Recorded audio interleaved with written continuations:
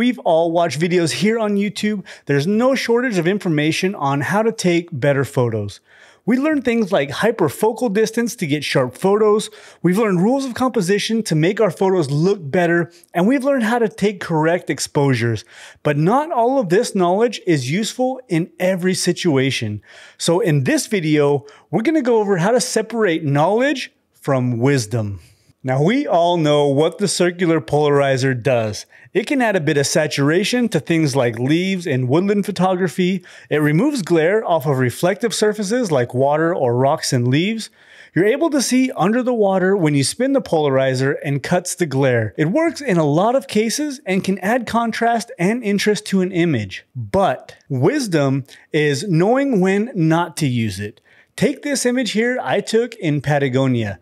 The light was reflecting on this river winding through the valley. It's such a strong component of the image. It's a leading line that takes the viewer's eye through the image to the mountains in the background. But what makes it a strong component is the reflection and the difference in tone that's caused by the dark shoreline.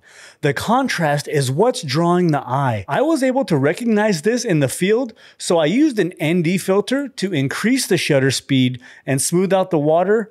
But not using a polarizer helped me keep that important contrast. Now, had I used the polarizer, I would have removed the contrast and that leading line would have been much less prominent and it would have been an overall weaker image. Now, here's an image where I used a circular polarizer in a similar situation, and because I cut the glare, I removed the contrast the light reflecting onto the water was creating, and it weakened the image. So if you want nice strong reflections in the water, don't use a polarizer. Us landscape photographers, we love to get everything sharp. We want razor sharp photos from front to back. We learn about hyperfocal distance, where to focus to get everything sharp, what the best aperture is for the biggest depth of field. We obsess about it. We go crazy with learning how to focus stack to make sure that we got it all. But do we really need to always have everything razor sharp from front to back? Let's look at a few examples where I let parts of the image fall out of focus and it worked out much better. So let's take these two images from the same location in Death Valley. Both of these images were taken on the exact same morning, the one on the left with a wide angle lens and the one on the right with a telephoto lens. But they both share one thing in common. Both were taken with one exposure and they aren't 100% tack sharp through the entire image, and that's perfectly fine. The wide angle photo, the mountains and the moon aren't 100% sharp, and they don't need to be. The moon is so small because of the wide angle lens, and the mountains are soft and lack any detail anyway because of the early blue hour. They aren't the main focal point of the image. These beautiful circular patterns on the ground are what's important, and they're what needs to be sharp. Now, the image on the left is exactly the opposite. The foreground doesn't need to be tack sharp. It isn't important.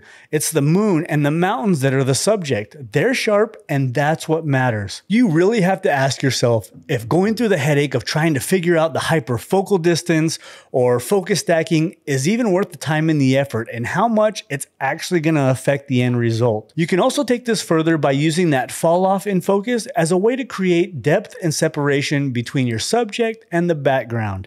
Now, I've shown this image and I've talked about this before, but it's a powerful technique. Use that wider aperture to let that background fall out of focus. Now, I love some long exposure photography. Using filters to get that silky smooth water looks great, and showing that relationship between what's moving and what isn't can make for impactful images. But knowing when, and more importantly, why you're doing this can go a long way. Here's what I mean. Let's take this image I took in Scotland. Now, there is a multitude of problems I have with this image, but one that I think is really an eyesore, aside from the composition, is the lack of detail in the water. The shutter speed is way too long. Now, I've gone ahead and named this photo Shutter Speed's Gone Wild.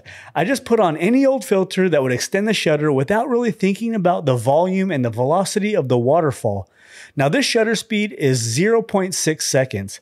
It's just long enough to lose the detail in the water. It looks like just a blob of white mess. Shorter shutter speeds look better, they have more detail and also give a little bit of a different feel. Now let's look at a photo where I took the time to think through my shutter speed. The beautiful and iconic Skogafoss in Iceland.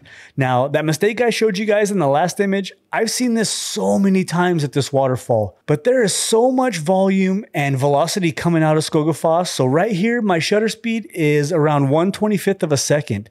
Now this shutter speed helps me almost freeze the action. There's just a slight bit of motion blur. Now this conveys the power of the waterfall. So you need to think about the situation, what you're trying to convey in your image, and when to apply that knowledge you have and when not to apply it.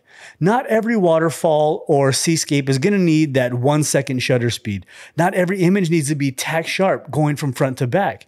And you don't always need to use a circular polarizer to cut the glare. You know the what, you know the how. Now you just have to start asking yourself the why. And you'll be taking your photography to the next level. And if you're wanting to go from beginner to expert with your long exposure photography, click here in this video and I'll see you over there.